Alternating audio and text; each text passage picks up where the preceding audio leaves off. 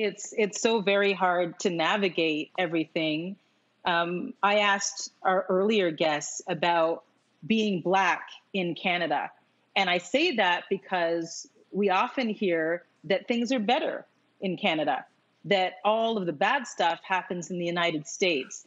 And if there is racism that rears its head, it's almost racism light. But we are in industries where we are navigating predominantly white spaces, and that adds another layer. So, Brandon, I want you to weigh in on this. Being Black in Canada, racism in Canada. Want to get your thoughts? Mm-hmm. Well, Marci, I've had the fortunate ability to grow up in Southern Ontario in the GTA in the Greater Toronto area, but also I started my career out west in northern BC, and I've also had the opportunity to live in the prairies in Saskatchewan. So I've really tried to get a depth of the situation across this country through my profession. And generally, Canadians are good-hearted people. We should put that out there. That is a matter of fact. But the situation that I've found through my reporting and through my own personal experiences is that in Canada, a lot of times the racism might not be right in your face, but it's institutionalized within our institutions.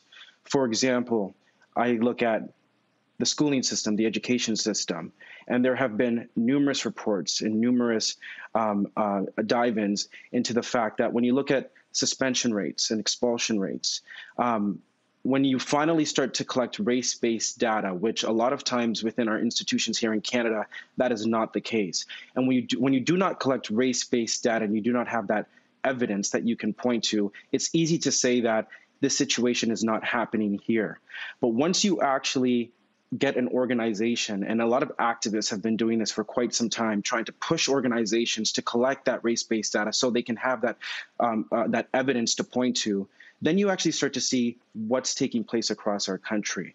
And when you look at different institutions like the education system, and you look at that Indigenous and Black and Brown students are more likely to be suspended or expelled from school compared to the white counterparts, then you start to see hard evidence right there.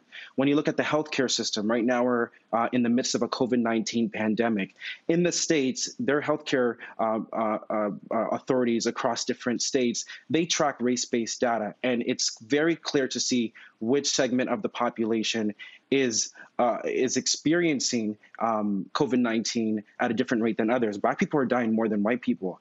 Here in Canada, our provincial health authorities, many of them do not collect race-based data. So you can't even say that this, if you want to say, which many activists are trying to say, that, listen, people of color, they're disproportionately being affected by COVID-19. A lot of times on the other end of the spectrum, provincial leaders or ministers will say, well, there's no data to prove that. Well, again, there's no data to prove that because we do not collect race-based data.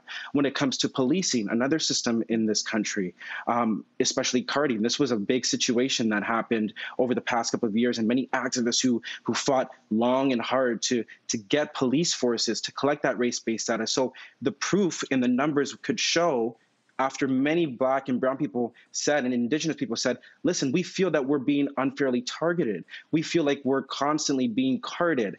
And many times when that allegation or accusation was put forth to police forces, there was, on the other side, there was, well, we don't believe that is happening. Well, you don't believe that's not happening because the numbers are not there, because we do not collect race-based data. But once that started to begin, then the numbers were right there in our faces. And here's the situation when that happens. When you have the numbers right in your face, you are now confronted with two decisions.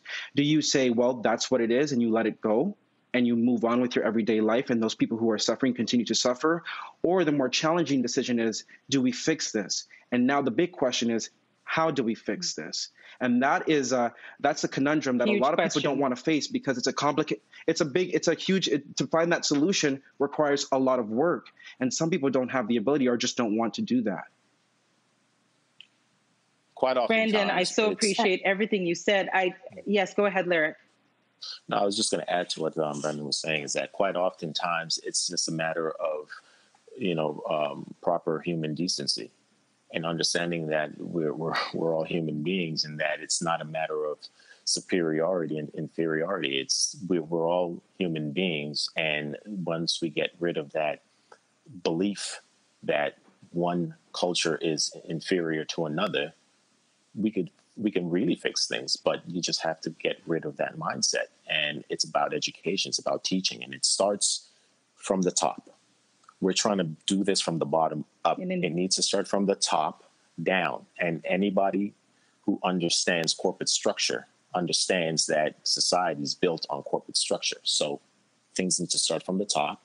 The people who make the decisions and instruct orders below them need to have the right headspace, the right mentality.